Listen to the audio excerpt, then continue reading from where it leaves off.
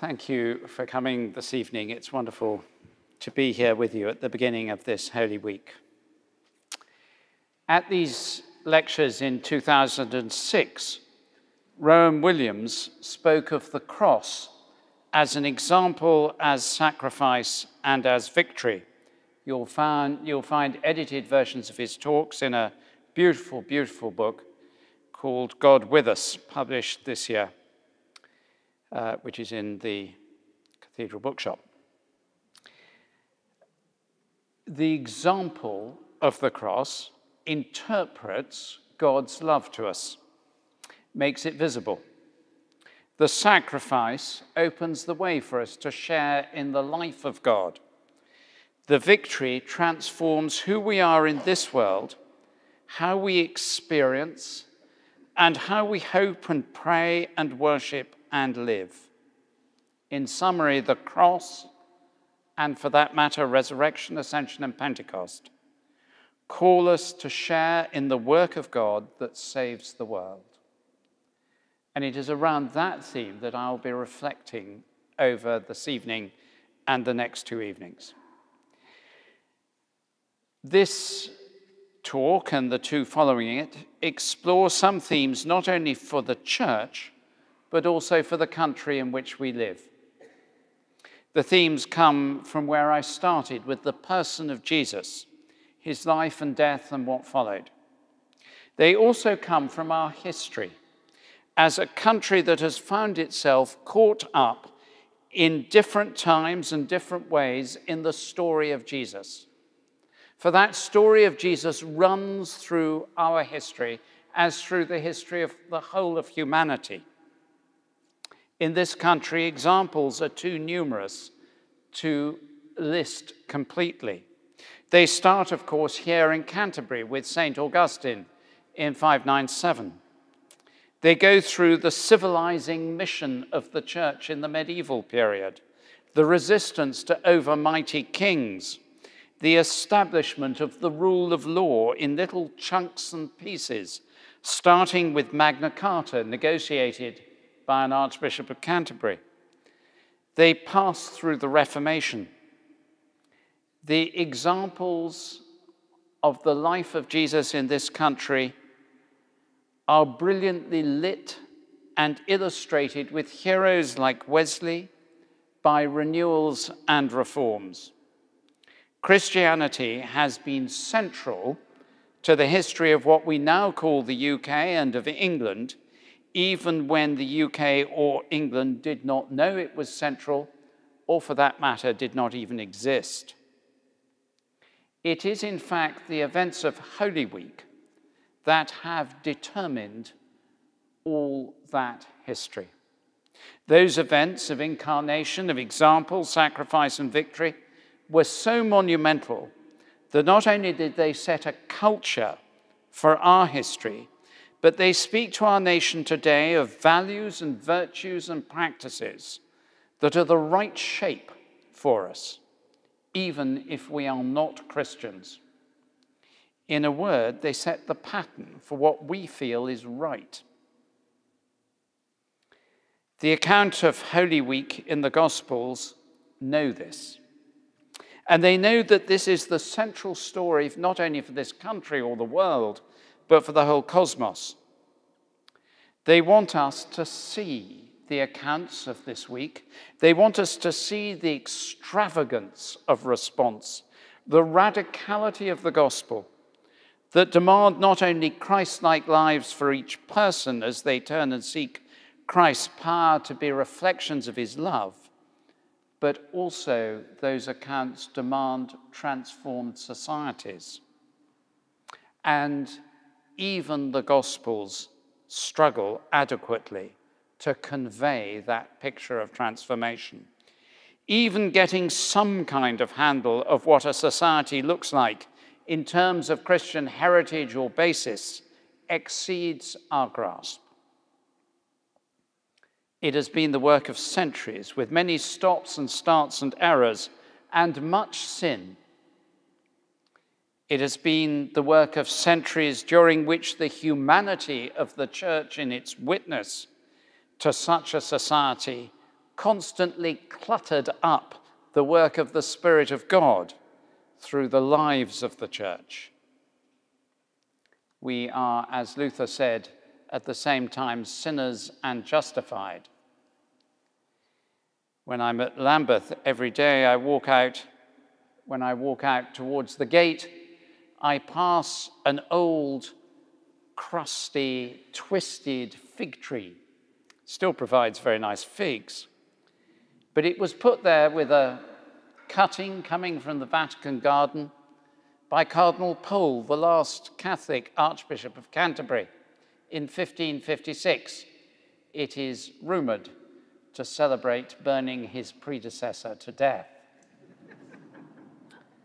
Rowan will be glad to know I have no such intention. It wasn't in my script. It's always dangerous to go off one script, but I did actually, the second time I went to see the Pope, you take him a present.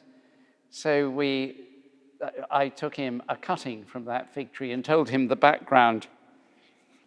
He didn't say very much.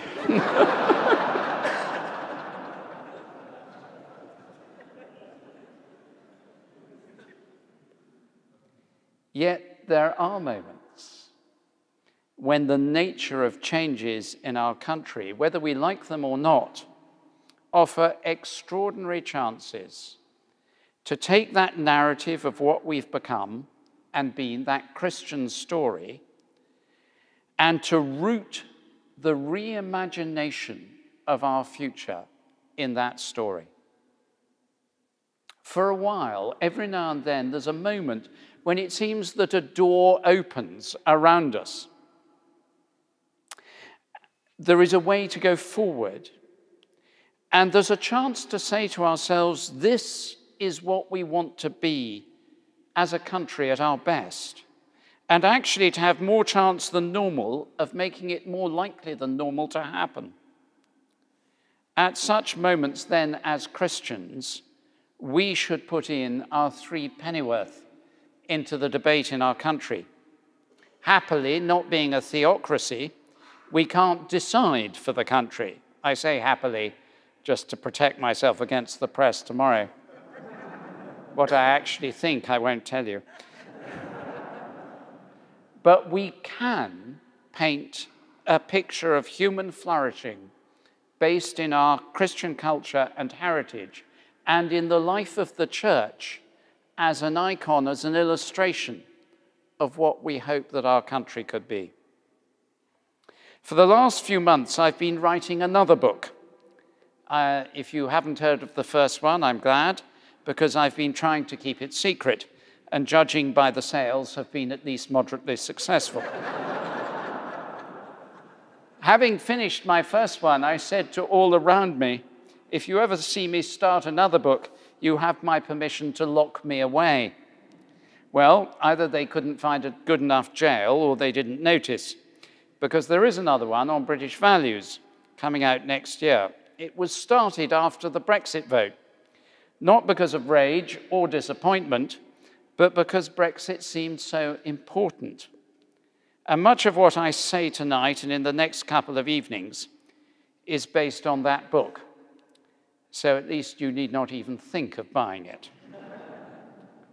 At their heart, these lectures are emphasizing what I just said, that the single most important moments in all of history were in the events of Holy Week.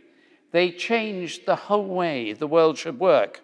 And when there are great changes in our lives and country, then the changes of Holy Week are the primary sources of inspiration for the values that should shape us in the future.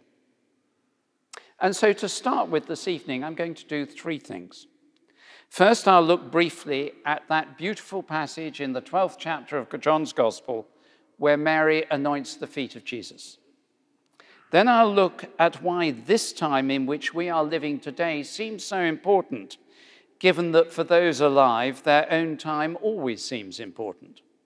Finally, drawing on the story of Mary's anointing, on 1 or 2 principles I hope to draw out, I will try and draw some abbreviated conclusions on values, practices, and virtues. So let me just read you a bit of that story. John chapter 12, beginning at the 12th verse. 6 days before the Passover, Jesus came to Bethany, the home of Lazarus, whom he had raised from the dead. There they gave a dinner for him. Martha served, and Lazarus was one of those at the table with him. Mary took a pound of costly perfume made of pure nard, anointed Jesus' feet, and wiped them with her hair.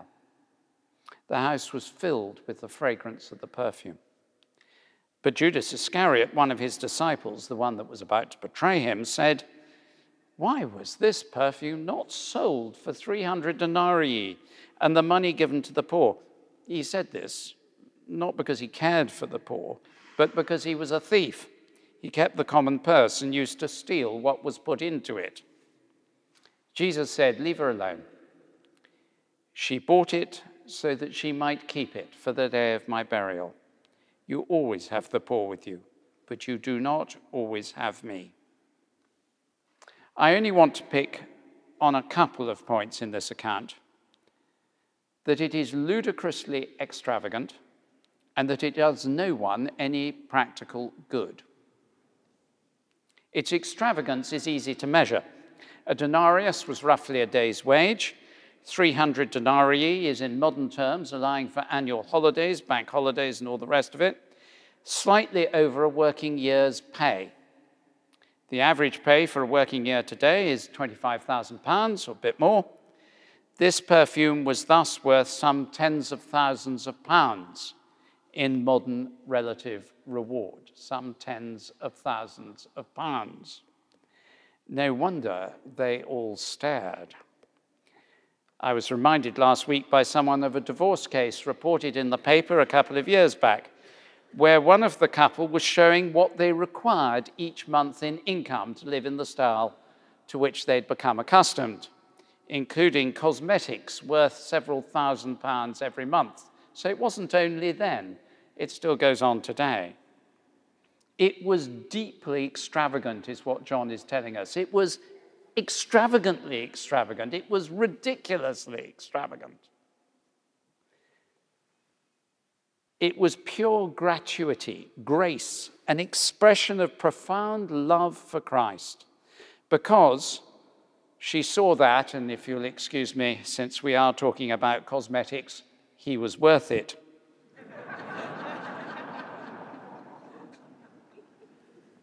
Our response to Christ as individuals and as a church and as a society should be to be overwhelmed so that we respond ludicrously extravagantly. We are to be filled with love. And it has happened before. There's an example, for those of you who know this cathedral reasonably well, just downstairs in the crypt. Remember Samuel Smiles' words on the Huguenot chapel beneath us? He said this in the mid-19th century. "Still," he wrote, "that eloquent memorial of the religious history of the Middle Ages survives, bearing testimony alike to the rancor of the persecutions abroad, the heroic steadfastness of the foreign Protestants, the large and liberal spirit of the English Church, and the glorious asylum which England has in all times given to foreigners flying for refuge against oppression and tyranny." Well, at most times.